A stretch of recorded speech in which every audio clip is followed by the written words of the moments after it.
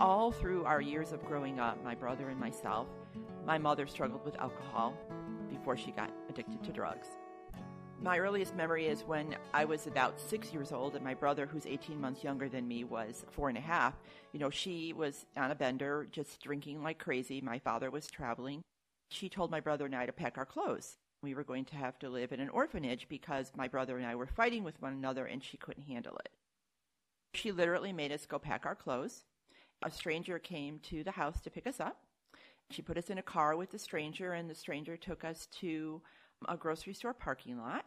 And in the grocery store parking lot, he just turned to us and said, you have to start listening to your mom. She's just sort of at her wit's end, and if you don't listen to your mom, then, you're not going to be able to live there anymore.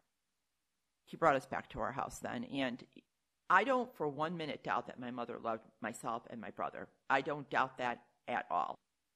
But I realize that you can't compete against a bottle of vodka. You cannot compete against whiskey, and you can't compete against prescription drugs. It just doesn't happen.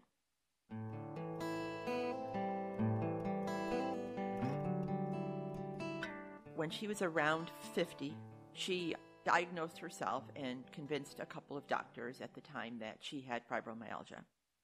This was her ticket to freedom. Very difficult to diagnose. She was smart enough to figure out ways to pretend that different pain points in her body when touched would be sensitive to that touch, and she then started to get prescription drugs. It started with Vicodin at first. Because sometimes she would not eat, physical things would actually happen, like she would actually trip. One time she, broke a toe on her foot. My mother, my daughter Amber, and I were going on a trip together on a plane ride. She was on a crutch and her toe was casted, and we get to Alabama, and my mother forgot her medication at home. So when we were in the hotel room, she unwrapped her toe, re-injured it, which then caused us to spend a good portion of the time in the emergency room so that she could have another x-ray on her foot and get pain medication. Now she's got, a supply at home, and now she's got a supply when we were on vacation, so when she gets home, she's got a great party ahead of her because she's got all this medicine. The things that she did, the way she sort of manipulated situations to be able to get what she needed to get, is no different than someone who's on a corner, looking for a way to be able to get a quick fix. All through my mother's 50s, she struggled with some sort of illness one way or another that was causing her to get prescription medication. And then my father had his stroke, so the year would have been late 96. My mother met a doctor, and I'm getting chills just thinking about it right now, who turned her on to Oxycontin, and that's when it really just started to go down.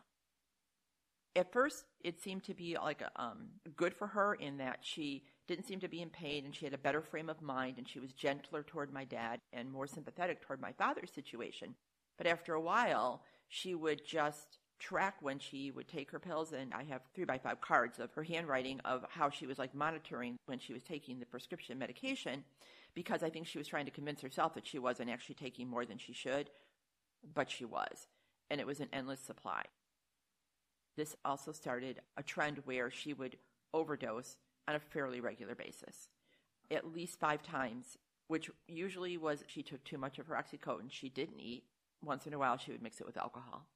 She'd go to the emergency room, I'd get a call, and I'd get there, and I would say to the doctor or the emergency room physician, test her blood alcohol count, or test her for, morphine or whatever, just test her for something, because I'm sure that she's overdosed. It's not that she just fell or that she's disoriented. And she would deny it. She was always in denial about this, constantly in denial. Sure enough, the next day, they'd come back with the test results, and her blood alcohol count was really high, or the presence of opioids in her system was really high. But still, the doctor continued to prescribe them to her. There was a time when my mother overdosed. I walk into the emergency room. I could hear my mother's voice asking for morphine, that she was in pain. I want this. I want this. I want this drip. And they ended up giving her the drip. But then I went back to her apartment. I found 37 prescription bottles of medication from 4 different doctors. Most of them had 1 or 2 pills in them, but all either for Vicodin or Oxycontin. And I brought all that medication to the hospital. And when I saw her doctor, I showed him. I go, this is what you're dealing with. She's going between Illinois and Wisconsin. She's going across the state borders to get medication. And the doctor, who I think was the worst influence in her life, he just seemed to ignore it. He didn't think it was like that big of a deal. All I think about from the time I was 6 years old, and I'm 58 years old now, that's a long time, it's 52 years of trying to figure out how the hell to take care of a woman who doesn't know how to take care of herself or anyone else and refuses to get help. The memory of all this stuff that went on with her still lives with me every single day. Every single day. My mother passed away in 2006. It was actually my grandson's second birthday. I had gone to the doctor with her 2 weeks prior, and I told the doctor once again that my mother's best day of her month is when she comes to see you to get her prescription refilled.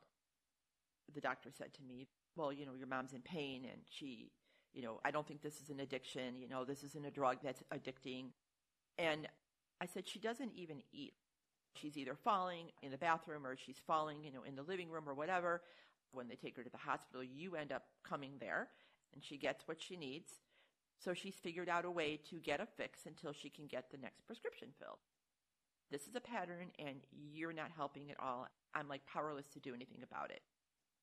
The doctor still filled her prescription, and the twins' second birthday was coming up. And so she was going to come with us, and I was really excited that week because I thought, okay, that would be great.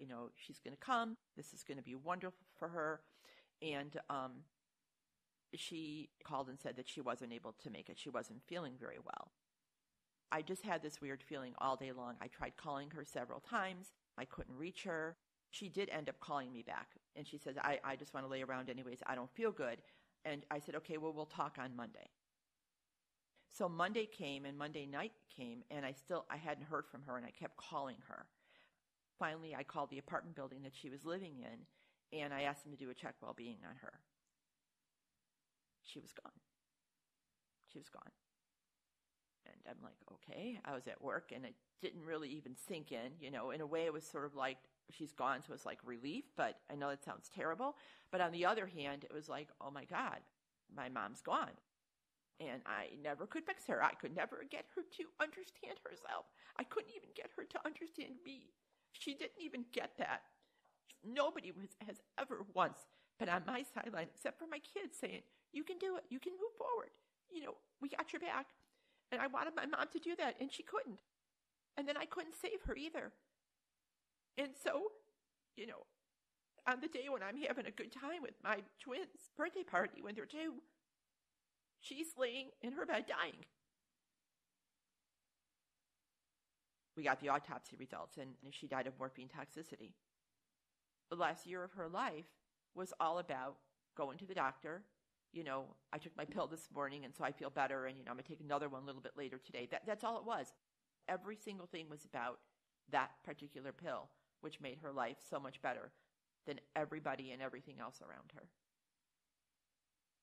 If I was able to sit in front of the doctor today, I would like to say to him, if family members are involved in the patient's life and they're telling you the best day in that patient's life is the day they get to come and see you because they know they're going to get their prescription refilled, and how this is destroying, actually, the entire person that's sitting in front of you that is your patient, it would be really great if you could just listen. And I don't know if the motivation for writing the prescription is related to great incentives for doctors. I don't know if that's the reason. I don't know if you really felt sympathetic toward my mother because you thought that she really was in pain. However, you really only saw her for like 7 minutes a month. So you didn't really know her. And maybe it was just the time, late 90s, early 2000s, maybe enough wasn't known. I don't know. Although I find that hard to believe because it's highly addictive, even though it was touted originally not to be. It would have just been nice if you just would have listened. My name is Lisa Curtin, and this is my story.